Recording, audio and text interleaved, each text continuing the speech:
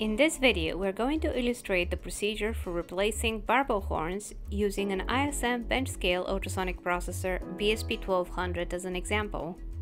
This procedure is used when switching to a barbell horn of the same, or, as shown in this example, a different type, and can be applied with all ISM ultrasonic processors and horn models. During the horn replacement procedure, be sure to use the spanner wrenches provided with your ultrasonic processor. Do not substitute these spanner wrenches with any other tools. Step 1. Disassembly.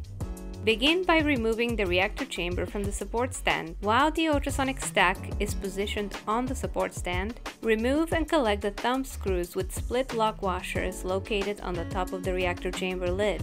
Then, loosen the bottom clamp holder, lower the reactor chamber, and remove it from the support stand.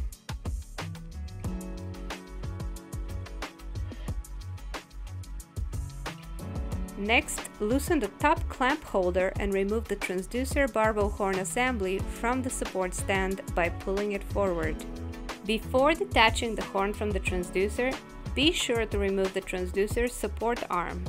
Never rely on the transducer's support arm instead of the spanner wrench during this procedure. To avoid scratches, we recommend placing a small piece of split silicone hose or another soft material in between the spanner wrench and the transducer as shown.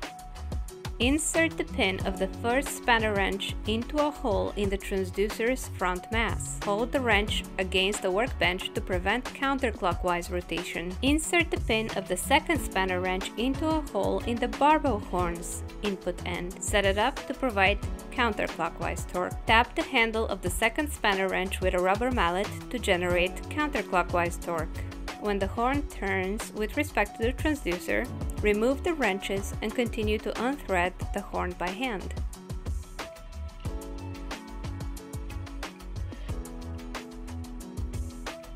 Your horn is now disassembled from the transducer. Step 2. Assembly. Before you assemble the horn with the transducer, inspect all surfaces to be joined for scratches.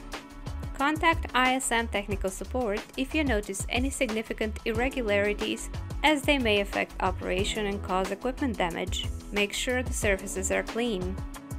Place the provided Mylar acoustic washer over the barbell horn's threaded stud. Thread the horn into the transducer by hand.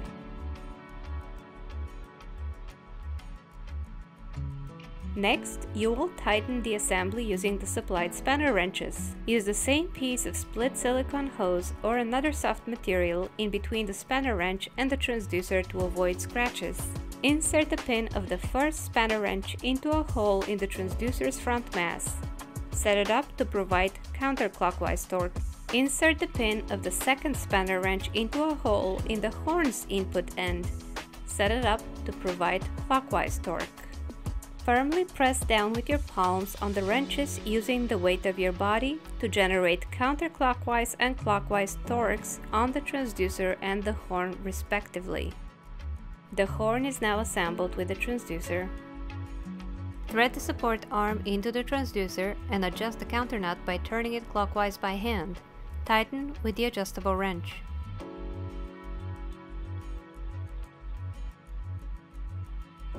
Secure the ultrasonic stack on the support stand.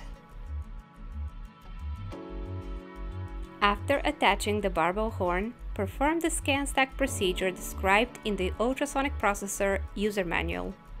Any unusually loud screeching noise coming from the transducer horn junction likely indicates that the parts have been assembled improperly. If this happens, disassemble the horn from the transducer and repeat the assembly procedure following all instructions.